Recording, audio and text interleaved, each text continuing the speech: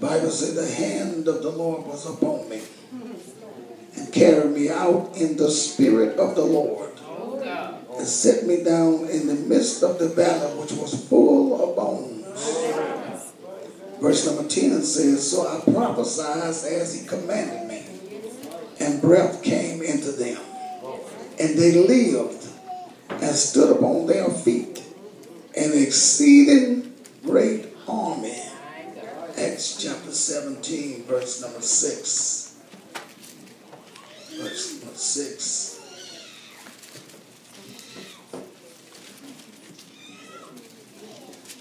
The Bible said when they found them not, they drew Jason and Charis, certain brothers, unto the rulers of the city, crying, these that have turned the world upside down are come hither also. As you take your seat in the presence of God, turn to your neighbor and tell your neighbor it's time for the church to turn the world upside down.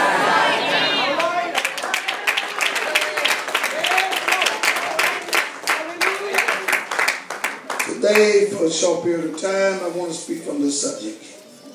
Get ready for a great move. Amen. Get ready for a great move. In Ezekiel chapter 37, when the Bible talk about the valley of dry bones, most people customarily start from here, dealing with the text of the end here, preaching to the dry bones. Usually speaks to us of the power of God, of reviving, of resurrecting, and also of restoring.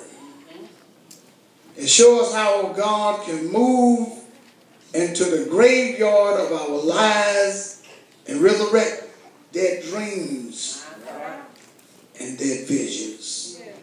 That's customarily where most people start when they talk out of this particular chapter. They talk about how he can step into the middle of your chaos and confusion, and he can bring order and peace.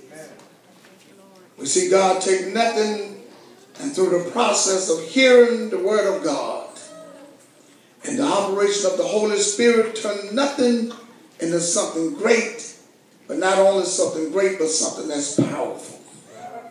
That is normally where we speak from when we talk about this particular subject. And we labor with great diligence and attention to detail to show how a valley full of dry, desolate, broken, separate bones are transformed into the final product of a mighty army standing on their feet, ready for service. Then we close the Bible right about that time, talking about can these bones live again, and prophesy to the bone, and we shout and we go to the house. That's what we normally do. But today's message is going to be a little bit different. Today we're going to start where we usually quit. Today I did not come to preach to the dry bones that down in the valley. I didn't come to prophesy to the dry bones today. But today my purpose is to prophesy to the children of God. Come on. I want to preach to a bunch of men and group of men and women under every condition and circumstance of life that God had called and anointed and appointed for such a time as this. I'm not speaking today to those that are depressed and distressed. I'm not speaking to those today that are fretful and also that are fearful. I'm not speaking to to those today that are wounded in word. Come on. So often we use these passages of scripture to speak to those people that are depressed, people that are in great distress, people that are fretful, people that are fearful, people that are wounded, and people that are worried where they're going to get the next meal from. It's not that we don't care for the ones that are depressed, because we do. It's not that we don't care for the ones that are in distress, because we do. It's not that we don't care for the one that's fretful and fearful, because we do. We care about the one that's wounded and the one that's worried. But today I come to speak to God's army.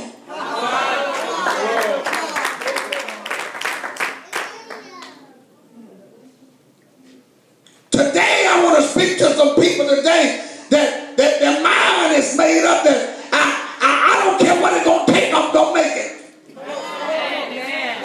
Yes, sir. Today I want to speak to some people that know that God has already delivered them out of the valley of dry bones. I don't want to ask the question today, can these bones live again? Because today we're talking to people that full of the Holy Ghost and got fire. That's what I want to talk to today. So my assignment today is to motivate this mighty army that God has. When God began to talk to Gideon, God told him he was a mighty man of valor. Look at your neighbor and tell him, so you're a mighty, if it's a man, don't call it a woman. A man, don't call it a woman. Let's not get conflicted, because yesterday I saw some, they didn't know what they were. But look at your neighbor and tell them, say, today God is speaking to you because you are a mighty person of valor.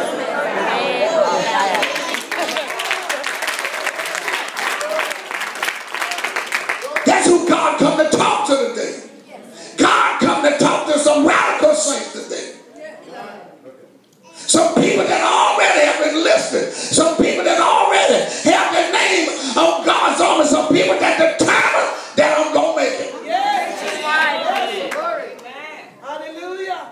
Some people with a Marine type background. Come on. The Marines, they declare that the special service declare that they won't leave none of their wounded behind.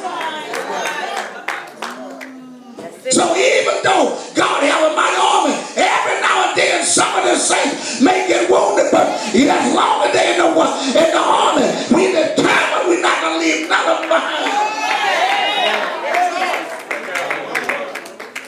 I want to talk to some radical folks. Some folks that know without a shadow of doubt that we speak those things which be not as it already is. Some people that believe that the cathedral is already built. That's what I want to talk to.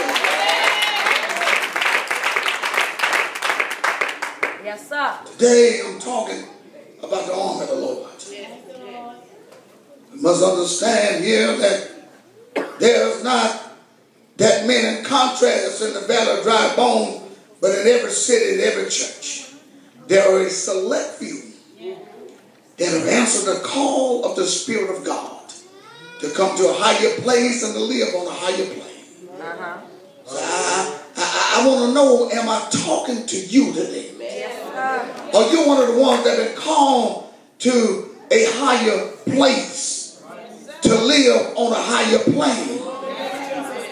See, everybody can't be in the special forces. They got a lot of people that can be in the military. They got a lot of people that can be in the Air Force. They have a lot of people that can be in the Marine Corps. But they only have a few people that can be in the special forces. That's right. These are rare breed of people. Yes, it is. Have learned to be soldiers.